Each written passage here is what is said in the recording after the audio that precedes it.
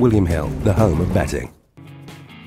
Olympic Glory's win in last year's Lockinge was a landmark success for trainer Richard Hannon in the first season since taking over from his father. This year the stable are readying 3 for the Shaqab sponsored Group 1, which carries record prize money of £350,000. The trio are headed by last season's 2000 Guineas winner, Knight of Thunder. You just saw him there, he did a lovely piece of work and he's moving well. He's always been a very easy horse to keep sound and mentally sound. He loves his work, so yeah, we're very much looking forward to it.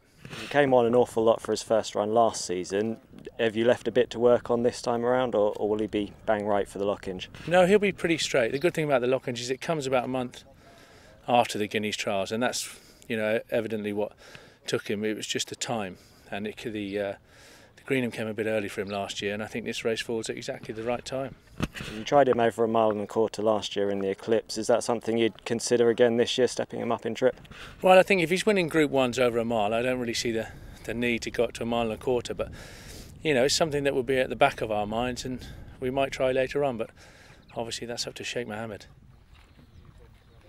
I think he came back to his best at the end of last year in the QE2 at Ascot. He's moving very well, and Midland Park Racing were very kind to keep him in training, and I hope he rewards them. When these races start opening up in summer, Europe and Ireland and here, we'll be able to split them up a little bit more. Again, you're thinking of sticking to 1 mile with him? Well, he could go 1.25 miles. He's one of the ones that definitely could. Well, he's going to Sandown on Friday.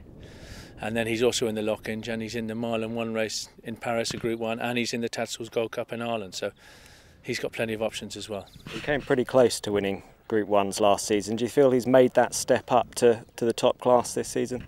Obviously we don't know, but I hope. He just lacked that gear to be top class. He only needed to have improved £3, and we're very hopeful.